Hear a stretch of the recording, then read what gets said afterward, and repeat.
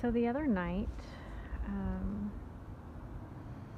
I had a dream, and there was a water fountain that was so beautiful, and it was in the middle of a pool, but it was tall enough to resemble like a shower.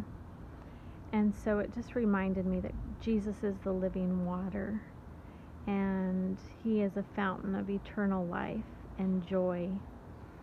And the pool reminded me of the baptism and the filling of the Holy Spirit covering us, washing over us.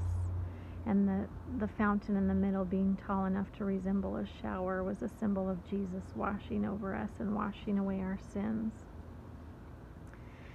And it was interesting in my dream that I was sitting there enjoying the pool and enjoying the fountain and just enjoying its beauty, which in my dream it was much more beautiful than this picture in front of me. But I was just sitting there relaxing and enjoying the beauty of the Lord and the Holy Spirit and the filling of the Spirit and Jesus and his presence.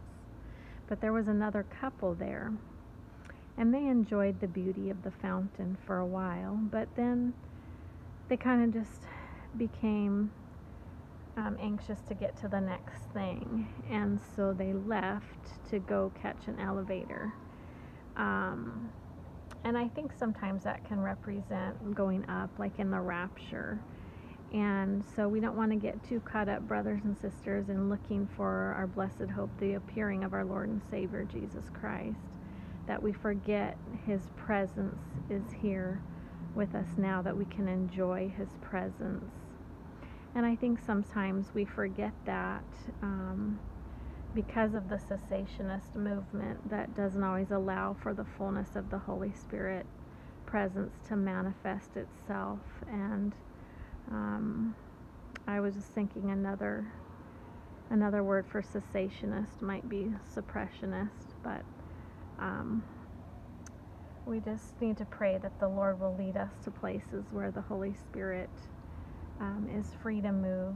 And there's been a handful of times in my life where the tangible presence of the Holy Spirit is so much more than just talking about it or reading it or believing it. And so I think that's why a lot of us these days get anxious for the rapture to come, and we want to be in the eternal presence of our Lord, because it's not always real tangible here on earth in the places we find ourselves.